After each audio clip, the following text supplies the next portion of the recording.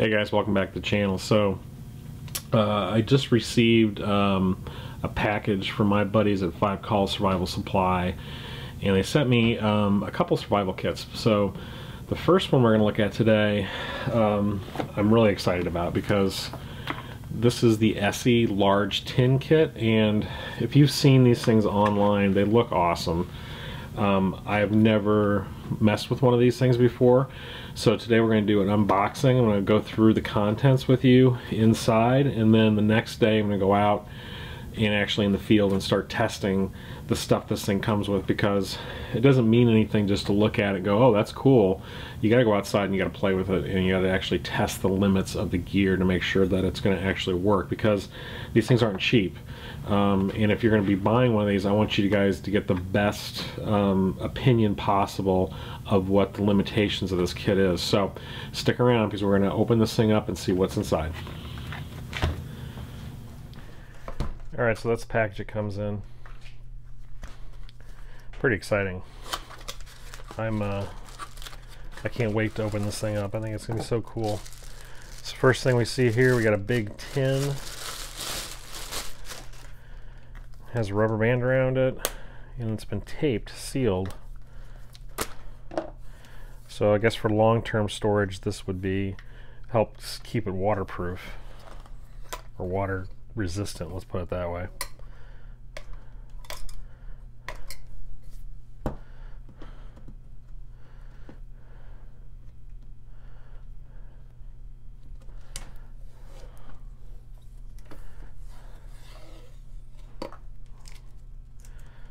Goes to the side.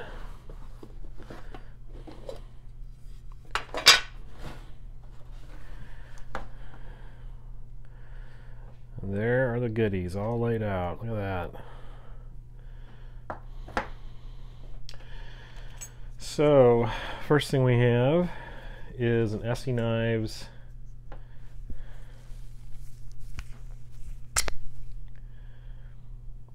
Candiru. I've never owned a Candiru, so it's a small little knife, but man, it's pretty darn sharp out of the box.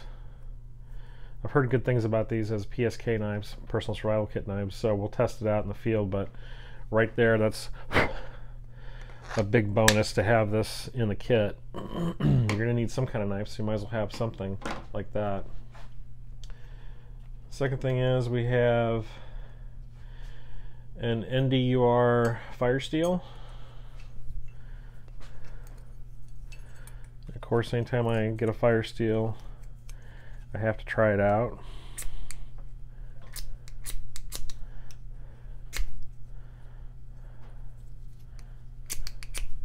Sometimes you gotta scrape the lining off these things. There's like a coating.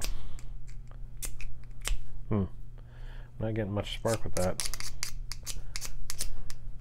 There we go. Just had to get that coating worn off. It's throwing pretty good sparks. Okay, enough of that.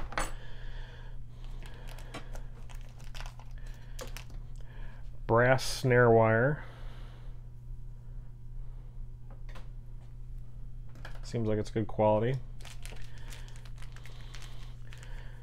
Some of those quick tinders or tinder quicks. I forget what they're called exactly,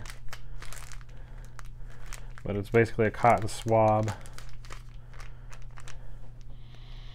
It has some kind of treatment to it, so it helps. You can pull that apart and use that to start a fire with.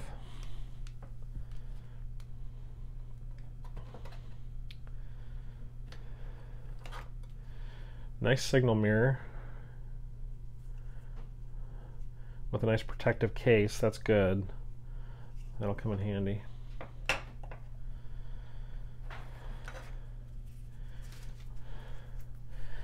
Okay, this is kind of cool. This is ESEE Knives notebook.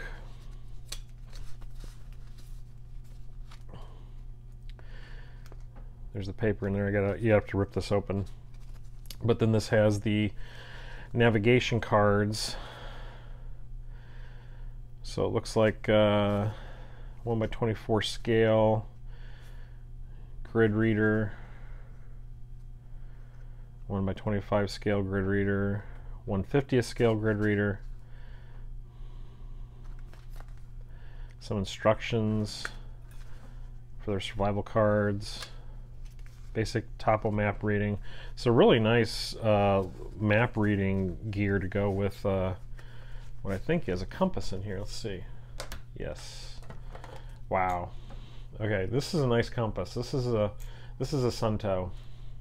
This is not an El Cheapo, you know, Walmart special. This is a real deal compass that you can depend on. So right off the bat, this is a big deal to have something that good in this kit. And then we have some accessory cord. That's military grade. I have some of this stuff already at home, and it's great stuff. This will be good for making a neck lanyard for that knife, making some other lanyards and things like that. Okay, a set of whirl bags. So you unfold these and you can actually store water in these. These will be nice. I'll show you how those work in the field.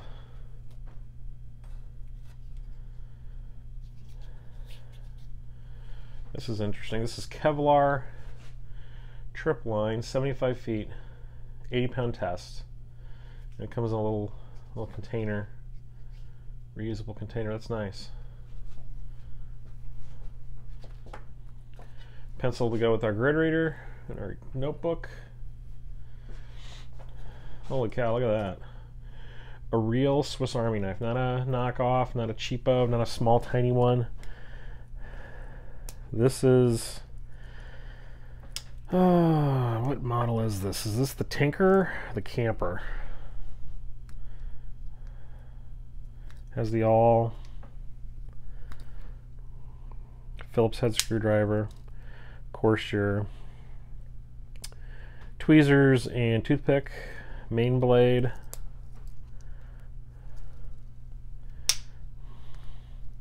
can opener, bottle opener, screwdriver, and then what else is in here? Oh yeah, nice, the saw. That'll come in handy. So another piece of high quality gear. Flagging tape, very useful.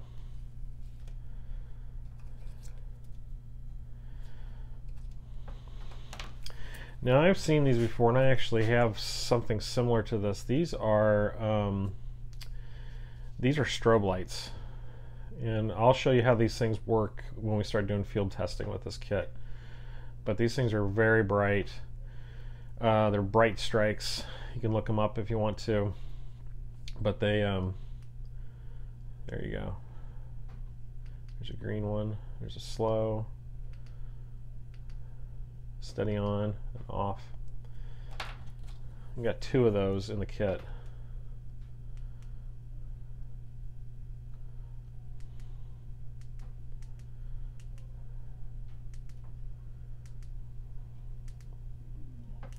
Pretty nice. More quality gear. Wow. A fishing kit. A whole tin just dedicated to a fishing kit. That's pretty impressive. We'll open that up here in a second. Take a look at that. Let's continue going through. Okay, looks like we have a sewing kit of some sorts.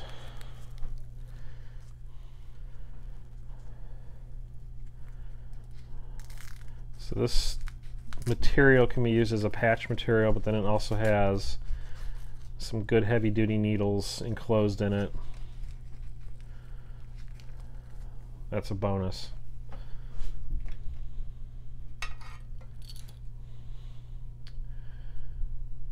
Nice whistle.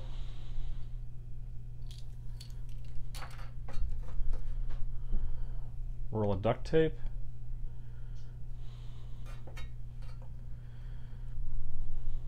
Water treatment, portable aqua.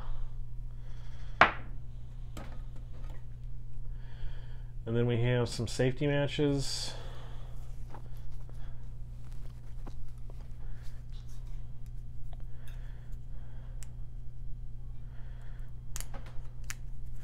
These are actually sealed. Kind of like a mini lifeboat match.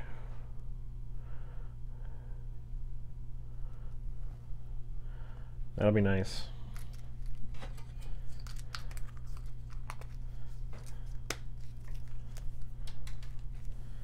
And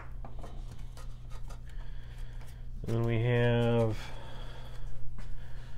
some, looks like survival cards. So there's, teaches you about camouflage, water treatment, fire building. So we'll have to open those up and see what's all of that it's all about.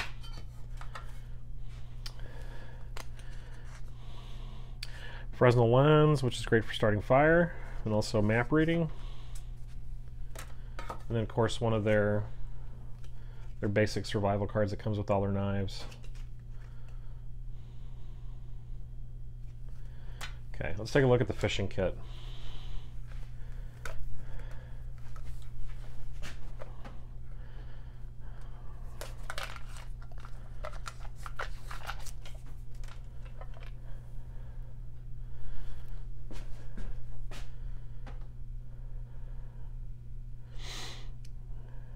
Fishing lure, salmon eggs, a fly, bait holders, leader, weights, floats, 50 feet of 12-pound test fishing line, and a desiccant pack.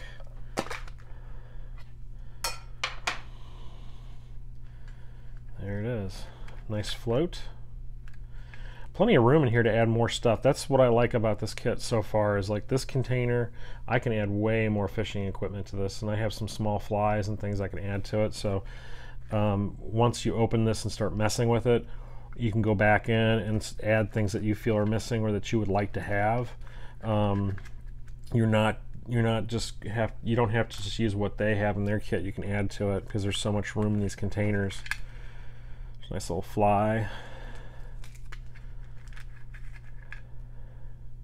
It's all set up and ready to go. You don't have to put it together. There's the salmon eggs, another float. And of course there's your leaders and sinkers, all that down there. So pretty decent little fishing kit. Certainly could add more to it, but I think for what you're getting, it's pretty good. The container has a nice seal to it. You can see that ring of rubber right there, so that'll help keep it watertight. Plenty of room to add more stuff. And then of course, if you don't know, this container is designed to actually boil water. That's why it has this fold-out handle. So we're going to try that too. I think what the first test we'll try is take this thing out in the field and using the knife and the fire starting equipment that they gave to us, we'll start a fire, boil some water, maybe pour that water in the whirl packs for storage. Try that out. I'm really curious how this little knife's going to do. Always hesitant on small knives, but it's an ESEE knife, so I know it's going to work well. They design great blades. I'm a fan of theirs for sure.